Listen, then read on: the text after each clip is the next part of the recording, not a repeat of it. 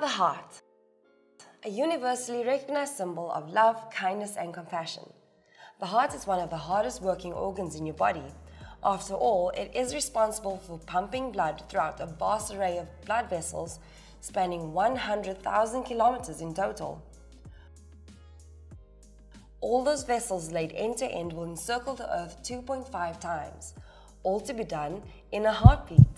This powerful muscular organ, approximately the size of your fist, is usually drawn symmetrically like this.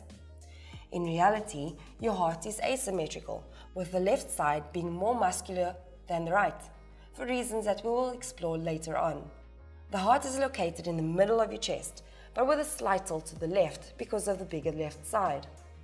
In an anatomically correct model of the human heart, the vertical septum separates the right side and the left side.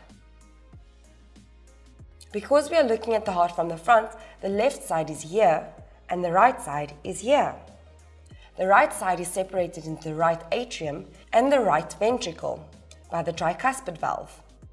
The left side is also separated into the left atrium and the left ventricle by the bicuspid valve. We call each section, so the atriums and the ventricles, a chamber. The blood doesn't stay long in the chambers. Deoxygenated blood returning to your heart never stays there longer than half a beat. It is pumped into your lungs to become oxygenated again.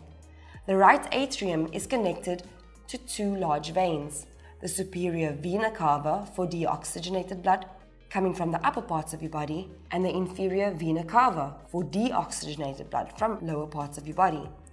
The right ventricle is directly connected to your lungs by the pulmonary artery, with the pulmonary valve acting as a floodgate. Your left atrium is also directly connected to your lungs, but by pulmonary veins.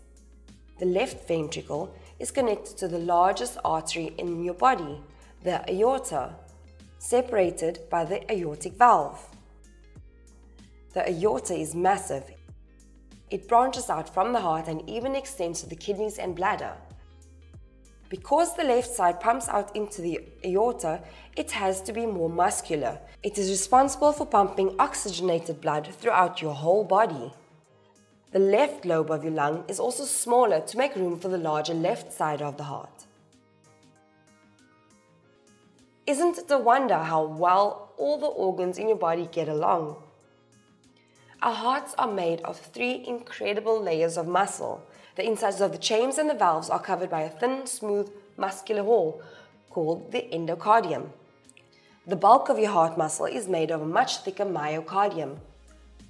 All this is covered by the pericardium, which serves to protect the overall muscular structure that is your heart. So next time someone speaks of a melting or broken heart, be sure to remind them of the hardy structure of the strong muscular organ, the 4 chambers and the various valves that control and regulate blood flow. Can you remember the different parts of the heart? Go on, give it a go. Pause the video and try to match up the labels to the parts of the heart. Did you get it right? To learn more about how the heart works, watch this video. Please like and share our videos with your friends. If you have any questions that you want help with, just comment below.